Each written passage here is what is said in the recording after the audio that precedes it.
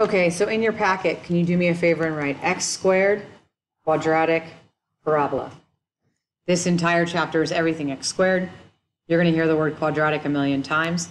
And when you make the U, a fancy way of saying it is parabola. Okay? So the next page is the project. Don't worry about it.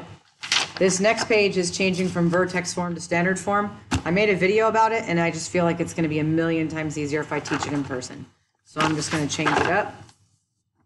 And we're going to go straight here to find square roots. Okay? So you're going to solve by finding the square root. Whenever you square root, you're going to have two answers. Okay? So let me just start, and I will explain it, of course. So I want to get x equals. The problem is there's a squared there. The way you get rid of it is you square root it, because the square root and squared are inverses of each other. And then I get x equals, and most of you think, oh, it's 6. But it's going to be plus or minus 6. Let me explain. If I had, sorry about that, 6 squared, it does equals 36, so x equals 6. But I could also have negative 6 squared, and it also equals 36, which means x could also equal negative 6. Let me say it again, you can have two answers. Okay? All right, let's jump down to number 4. Square root, square root. What's the square root of 1? 1.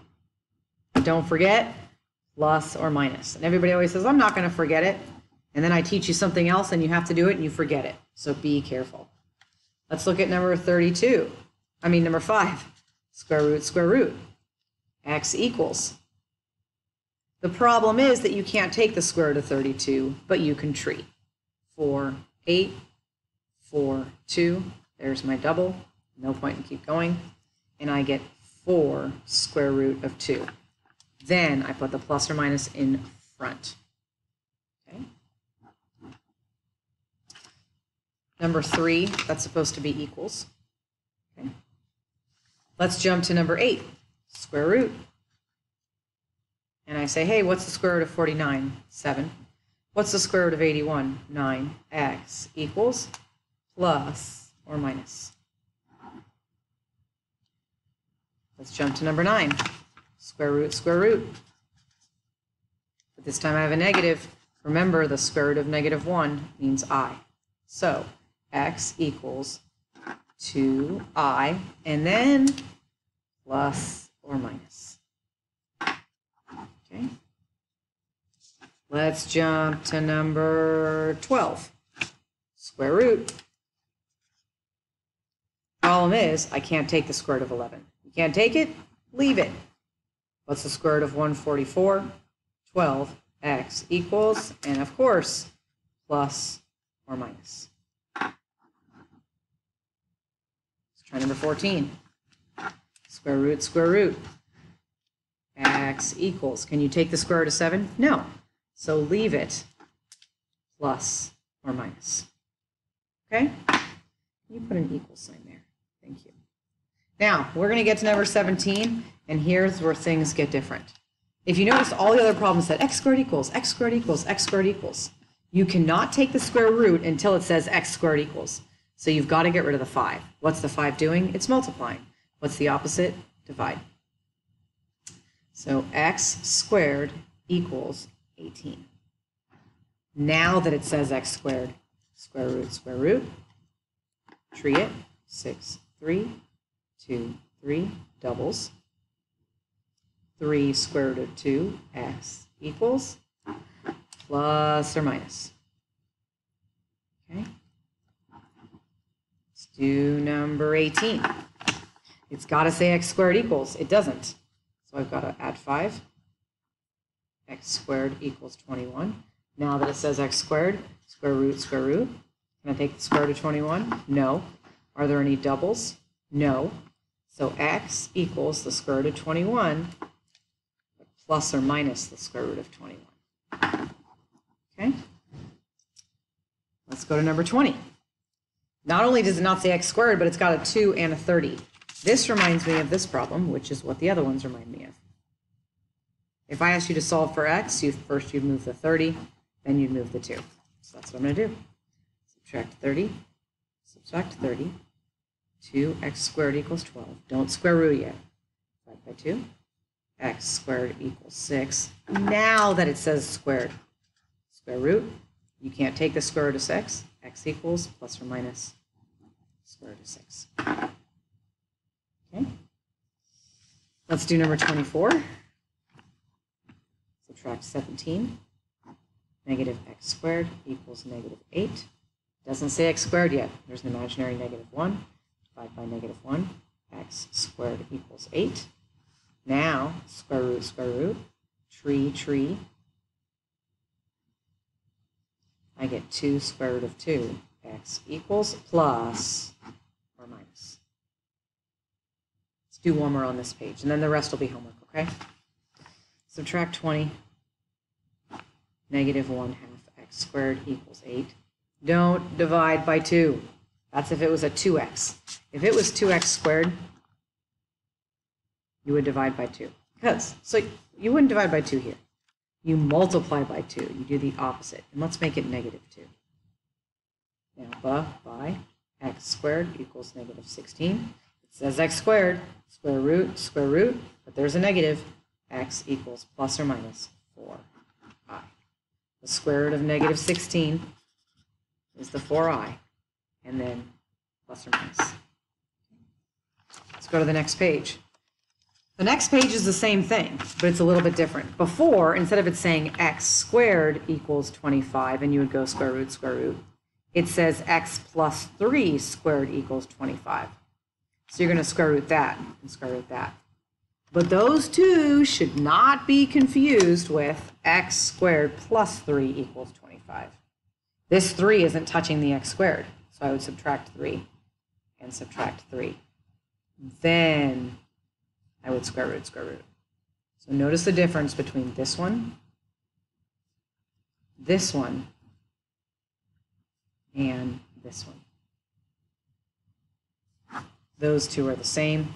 Square root, and that one's different, minus 3. Okay, so I'm going to do that.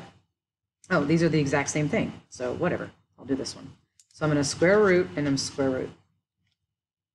I get x plus 3 equals, what's the square root of 25? 5. But remember, every single time you square root, plus or minus. Normally we would be done on the other page, but we still have that minus, that plus 3. So we do the opposite. Don't make it plus or minus 8. This means negative 3 plus 5 and negative 3 minus 5. So negative 3 plus 5 is 2. Negative 3 minus 5 is negative 8. Now how do you know I'm right? Let's check it. 2 plus 3 is 5. 5 squared, 25. Negative 8 plus 3, negative 5 squared is 25. All right, let's do number 6. Square root. X minus 6 equals plus or minus 6. Plus 6, don't put them together. It's negative 6 plus 6 and 6 plus 6. Negative 6 plus 6 is 0, and 6 plus 6 is 12. So 6 plus 9, I probably should have done it this way, 6 plus 6, and 6 minus 6. That's a little bit easier. How do I know? 0 minus 6 is negative 6, squared is 36. 12 minus 6 is 6, squared is 36. Can you go down to this one, please? Put an equal sign. What do? Square root. X minus 8 equals plus or minus square root of 82. I'm going to try treeing that. And I get 2 and 41 and it's prime. So that's all I can do. Now what do? Add 8. Remember last chapter, if you have a whole number and you have a square root, they're different. This one you're going to keep apart for now. You'll eventually have to do the decimal. But right now, that's good enough. Okay? Let's do one more. Let's do number 10. Well, we're going to do more than one more. X plus 5 equals plus or minus 4i. Subtract 5. Can't put them together. They're not the same. So you're done. Now let's jump to number 12. You can't do an x squared. So I got a problem because it said parentheses x minus 3 squared, but now I got the 2 there. It's being multiplied. The opposite is divide. Now it says, hey, all this is squared. Square root. X minus 3 equals plus or minus 5. Add 3. 3 plus 5 and 3 minus 5. 3 plus 5 is 8. 3 minus 5 is negative 2. How do you know I'm right? Let's check it out. 8 minus 3 is 5. Squared is 25 times 2 is 50. Negative 2 minus 3 is negative 5. Squared is 25 times 2 is 50. So I'm good to go. Let's move down here. And let's go try this one. Can't do it yet. Got to add 7. If you're feeling lost on this one, let me remind you. If I had 3x squared minus 7 equals 20, what would you do first? Add 7 and then divide by 3. Same thing. X plus 1 squared equals 9. Now, square root. X plus 1 equals plus or minus 3. Minus 1. Negative 1 plus 3. Negative 1 minus 3. Negative 1 minus 3 is negative 4. Negative 1 plus 3 is 2. How do you know if you're right? 2 plus 1 is 3. Squared is 9. Times 3 is 27. Minus 7 is 20. Negative 4 plus 1 is negative 3. Squared is 9. Times 3 is 27. Minus 7 is 20. Okay? Your job is to make sure those two pages are